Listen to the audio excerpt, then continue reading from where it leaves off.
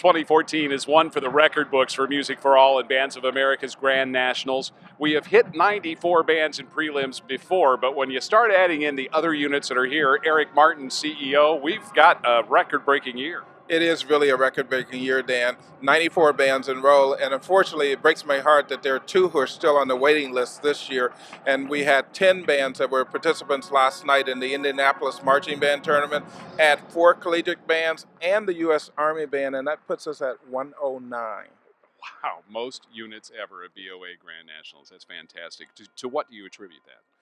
I think that some of it is just the general support that's going on for music education. You know, we had a long economic recovery that's taken place. I think that people have found the new normal. I think that I'm also very proud of our staff, our team, our judges, everyone associated with Music for All for having made a difference to make sure that this is the preeminent place for bands to perform and to show just what they can achieve.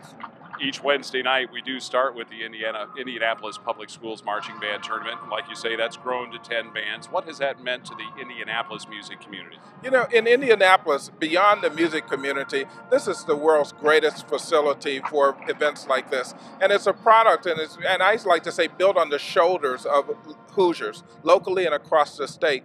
For our bands to be able to come in and play on the same field that Andrew Luck plays on, that means that this is their home, this is our home. From a musical standpoint, it's a statement that you are and deserve to be in the same space, to have the same access and opportunity that bands from across the nation who might have better or stronger resources have. This is your home and your space.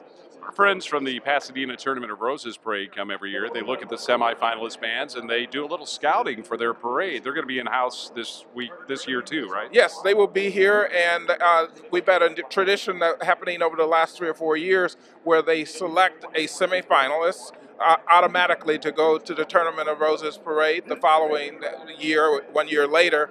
And so that's an opportunity that they're here, and we're looking forward to that. Awesome. And of course, the BOA Honor Band has marched in the Tournament of Roses parade too.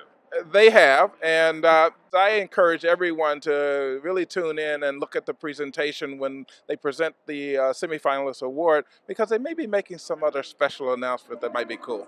Bands of America's CEO, Eric Martin, being a little bit cagey there, but I have a feeling there's going to be a big announcement from the Tournament of Roses people tonight. Thank you, Eric. Thank you, Dan.